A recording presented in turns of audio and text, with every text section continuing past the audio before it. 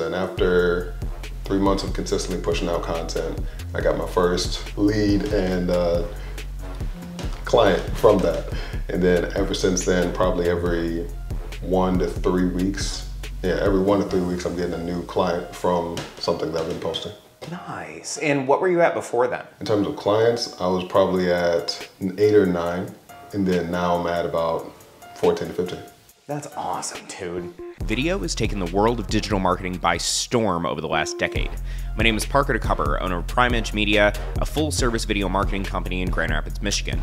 And since 2020, it's been my mission to help business owners across the nation harness the sheer power of video marketing. And the Camera Roll Chronicles is my attempt to supplement that with the industry's latest trends, as well as stories and lessons that we've learned from client projects, and even special guests from adjacent industries. So without further ado, quiet on set please, and action.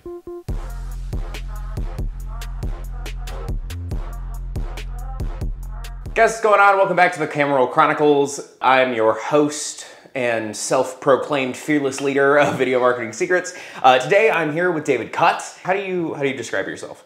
I describe myself as a performance coach and a strength and conditioning coach. Gotcha. David has made a hell of a lot of waves lately with his Reels campaigns, and he's actually doing a lot of the stuff that we're talking about. So we've been kind of talking back and forth for the last few months here, and I just thought it'd be a really good fit to put him on the podcast today and just kind of bring some real hope to the people that really feel like it's just too hard to get started, and it's like, you know, they don't want to be on camera and, you know, all that good stuff. But first, I'm gonna let you properly introduce yourself and talk about what you do and all that good stuff. Again, my name is David Kutz. I own a business called Kutz Performance. We train athletes in order to help them get faster. I started working with, or indirectly with Parker, I think about 6 months ago. I'm not exactly sure. I feel it, yeah, I think that's right. Yeah, he's been teaching me tons of stuff that I've been step by step implementing to my process and program, and it's been working really well. My social media following has grown, my social media engagement has grown, and have recently been getting a lot of compliments from other business owners talking about like, how are you doing this? Let's go. That's awesome. I sent it to his group. That's awesome, dude. So I guess let's get started with, where were you when you first started as far as like followers and clientele, and where are you now? Well, specifically for Instagram, I'd say that when I first started working with you, I was at like low 900 Instagram followers. So like maybe 905 to 912. Where I'm at now is about 100 more. So I'm at 1,012. And then on Facebook, my following went from about probably 700 to over, 700 followers to about 1.1K followers now. Nice. Okay, and how are your views? My views have also gone up a lot. I'd say my biggest Facebook video recently, since I started doing some tweaks with you, went from probably like 200 views maximum to, I think that one video went up to like 37,000 views, if I remember correctly. Dude, that's awesome. So let's talk about how you got started. I don't remember totally like what I had told you as far as like getting started and stuff, but how did you kind of ease yourself into it? Because this obviously didn't happen, you know, overnight. I guess, how did you feel when you first started? Initially, I felt relatively uncomfortable because I'm an introvert naturally. So getting on camera, having to talk to the camera when there's no one to directly talk to, and really just expressing my expertise, but still doing it on camera made it really sort of nerve-wracking for me. So early on, it was just sort of forcing myself to get lots and lots of reps, and even if one video would take 50 tries, that is completely fine. Yeah. Just try to like get it in, get it done, and get it as smooth as possible. Once you get it as best as you can, post the video, then roll on with the next one. See, I wish more people thought like that. Like I wish more people could understand just the power of just doing it. You know, over and over and over and over. Like I tell people all the time, I'm like, you know, if you're gonna do it, like just get one, like make one thing better every single time. So did you follow like a similar framework while you were doing it, or were you just trying to get as many out as possible? Initially, or the concept was trying to get as many out as possible, but literally at the start, it would take about an hour to record a 30-second video. I would try to get it straight through, mess up some words like at the start, the middle, the end, and I'll just start all over, try to get it straight through. So I was just practicing with. That's hard. Yeah. Like, I don't do that. Like, so, like, now you obviously know that you don't need to get it all right the first time, but what are some pretty, like, significant changes that you made as far as your content creation went that really kind of helped it take off?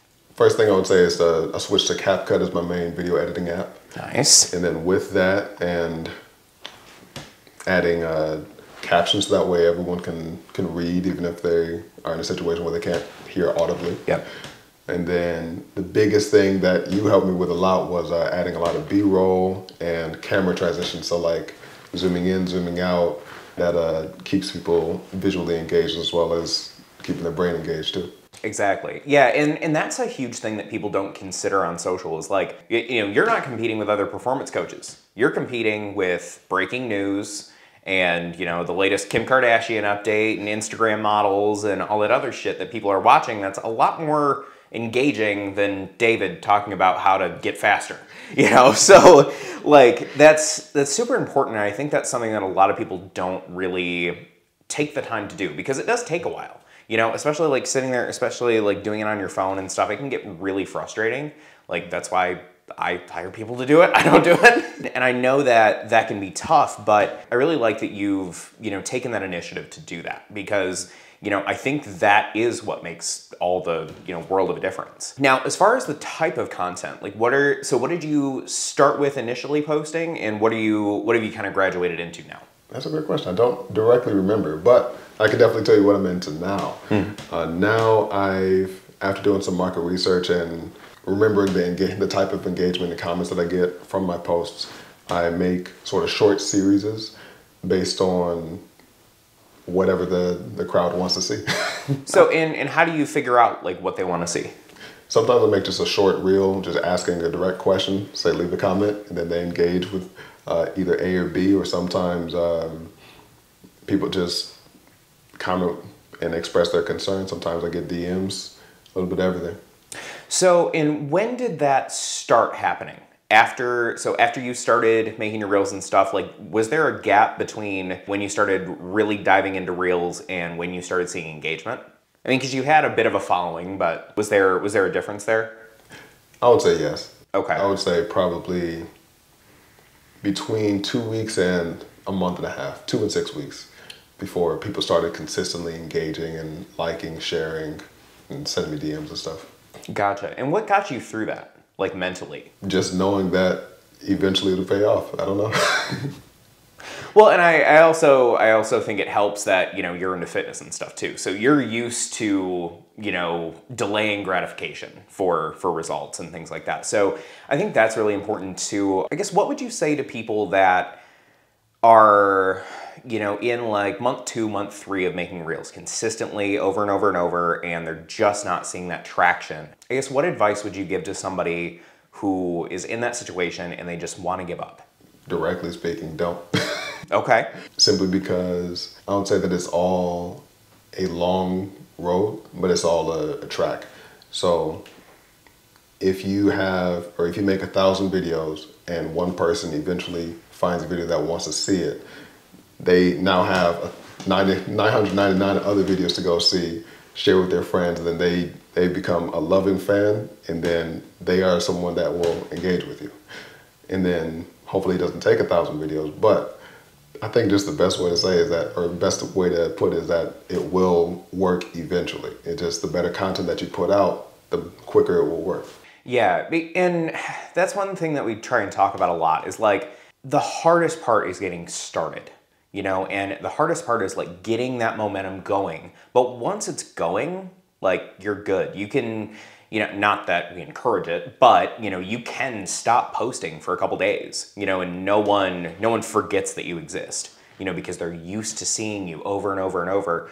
But that's a really solid point that, you know, I don't think a lot of people think about is that the asset is not the content. The asset is the audience. And even if you make, 1,000 reels and they only get, a couple hundred views to get started, but then a few months down the line, I don't think people realize how much old videos get pushed. Yeah. And like we've had some for some of our clients and like even myself where we get nothing to start and then we just leave it be for a couple months or whatever, start posting other content and stuff, and people will go back to them. And we had one that I think is at like 40,000 now. That was at like 200 views within the first like 2 weeks. It's insane.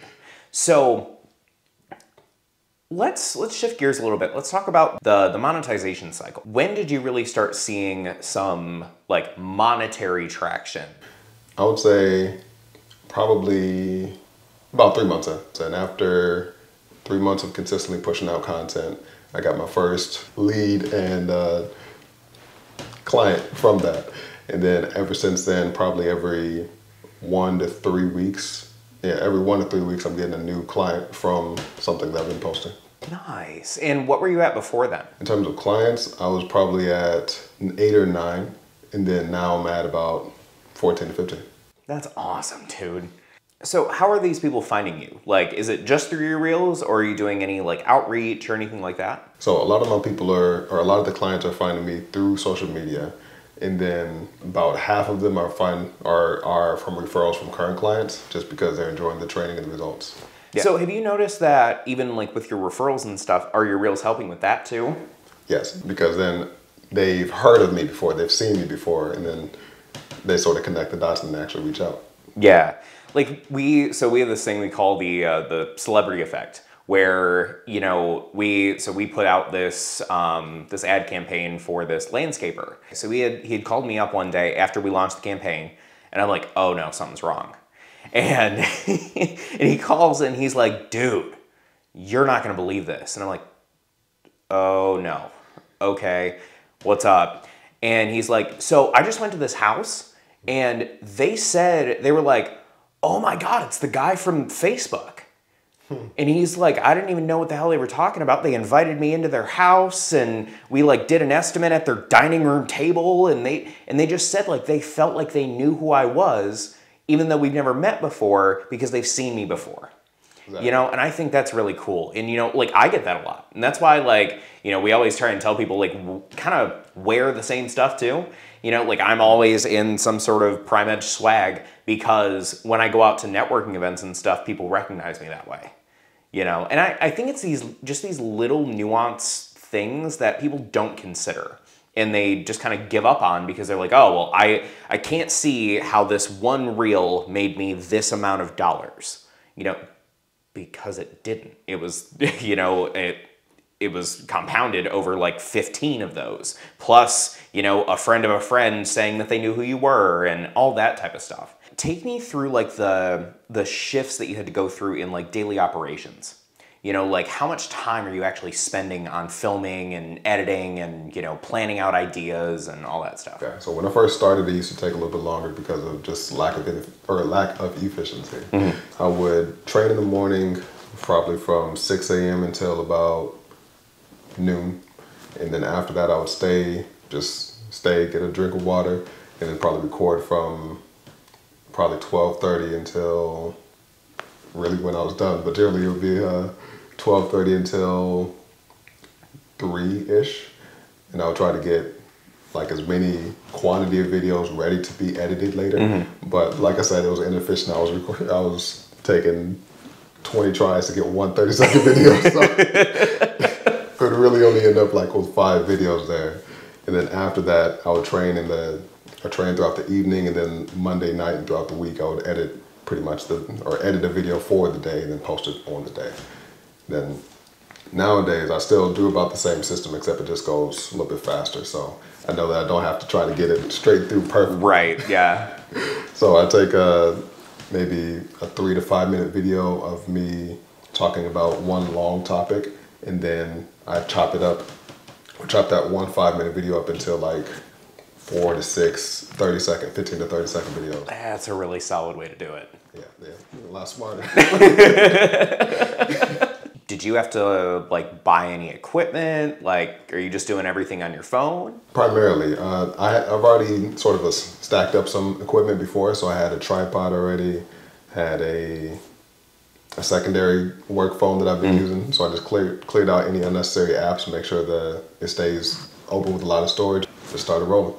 And I think that's really important because we see a lot of CEOs that will buy a bunch of gear that they don't know anything about. And then they're just like, oh, well, I have all this gear because getting the gear means I'm started, right? And no, not at all. And it just sits there for months and months and months, and they forget that they have it, and then they sell it to somebody for dirt cheap, and then they do it all over again. You know, so I think it's really important to stress here that like you don't need all the gear. And now I'm a bit of a hypocrite. We have a lot of gear around here, but but that's not how we started. I think the more important part that people kind of look over is that imperfect action is so much better than perfect inaction. So putting out 6 videos, you know, they're just like they're all right. They're not great, but you got them out.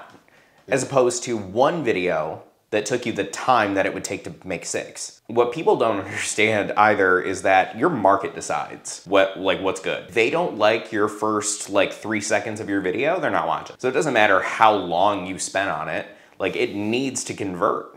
And I think that people put so much time and effort into trying to make things convert rather than just putting out a bunch of different content, seeing what the audience likes, and then just making more of that. Yeah. You know? Now, as far as like being comfortable on camera, so, because you said you were pretty like uncomfortable to get started.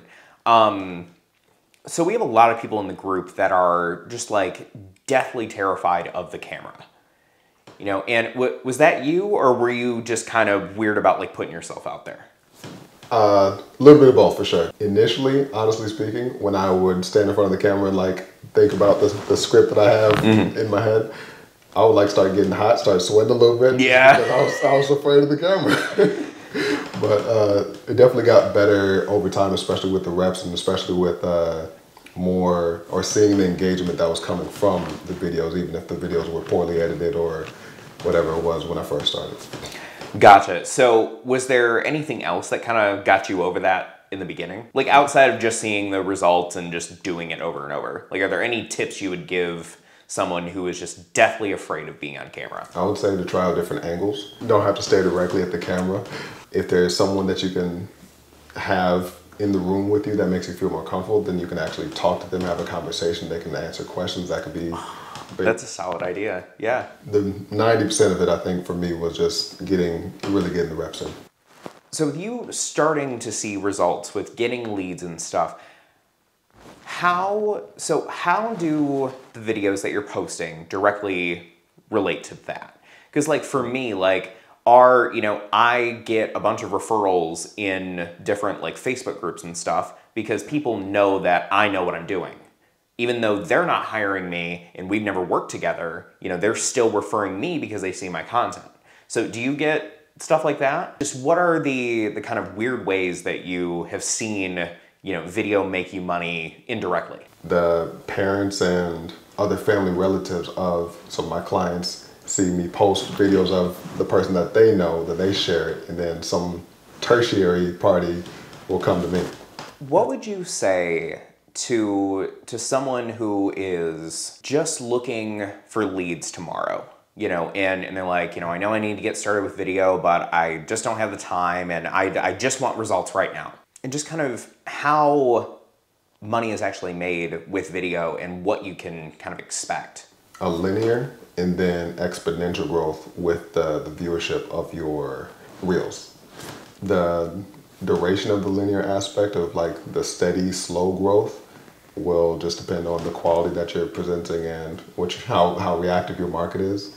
And then once it explodes, it's gonna hopefully continue on a fast upward trend. In terms of answering, or as a direct answer to the question of someone who's looking, or someone who would be looking to explode immediately, I would say get a big budget, Go work with Parker. Run some paid ads. Yeah. Yup. For real. Yeah, because we get a lot of people like that. They're just like, well, I just want leads. And I'm like, okay, well, if you want some sort of like conversion campaign, we can do that, I guess, but it's not, that's not a way to build a brand. You know, we're, instead of doing direct response marketing where we're just, you post an ad, they click on it, they book a call. You know, one, that's really expensive, but two, like, there's no brand built behind that. You know, people trust brands. People don't trust random ads they see in their newsfeed. You know, that's right in the middle of cat videos and, you know, breaking news and all the other shit. So this is a question we get a lot in the group about like how to never like run out of ideas. So how do you come up with your ideas? Some of it is, like I mentioned before, just putting out some random questions in terms of subjects in my profession, and then let the audience respond back with their engagement and choose from the options that they give me. Another option is using the framework that you gave me, which was searching on ChatGPT, searching on, I can't remember what website, but there was like 2 or 3 websites that you... Answer the Public? Yes. That's one. And then I'll just search, like, for me it's sprinting, speed training, and then all the adjacent words that people sort of pair with them. And I started diving down those rabbit holes, and I try to create scenarios in my head that are like, okay, if I was in high school still and I wanted soccer and speed training, if I was a soccer player and wanted to get faster, what type of problems would I have? And then I started just, you know, one of those Mondays, record for a couple hours just answering different questions as thoroughly as possible, and then chop it up, post it throughout the weeks. Nice. I like it. So what are some of your like favorite things that you've learned in the group that have been like most helpful for you? I think some of the favorite things that I've learned that have really impacted my video marketing is the transition zooming in and out. Because a lot of times, since I'm still developing as a speaker, and getting more and more comfortable with the camera, if I'm just standing there, it's not very engaging. But like you said, you can either walk around, get different angles of yourself still standing there speaking, or for me, I shoot the full video standing there and then I zoom in and out, and that keeps it visually engaging, which I've seen, like with the Instagram, TikTok metrics, I've seen longer engagement time. So a few months ago that you mentioned that like there's no maximum limit of B-roll and just add as much as possible to keep it visually engaging. So I think both the combination of those works well. Awesome. If someone's kind of on the fence, like maybe they just joined the group, you know, and they know they need to get into video marketing, but they're stuck in ops and, you know, they're stuck in delivery and they're just like, I'm not comfortable being on camera anyway. What would you have to say to someone like that? As far as like, they're just either they feel too busy or they just like don't want to do it, but they know they need to. I would say if you're a business owner or someone, say upper level management, always remember that you can't develop your business if you don't work on your business. Just consider this part of working on your business, because it's going to have a payoff later down the road and increase revenue accordingly. Awesome. Well, this has been fantastic, dude. I'm so glad we could finally get you like in person here. It's been really, really cool watching you grow. You're one of the few people in the group that have really taken the initiative to, you know, take all of our trainings and do it yourself. And hopefully within the next couple of years, you'll be on our roster and we can, you know, take over all your content for you. We don't, you know, you don't have to mess around with CapCut and shit anymore. For sure, for sure. All right, guys. So this has been another episode of the Camera Roll Chronicles. If you guys enjoyed, please check out the Facebook group, Video Marketing Secrets for Local Businesses. That's where we give away all of our secrets that we've learned building our video marketing agency over the last few years using our own strategies. And yeah, we will see you guys next time.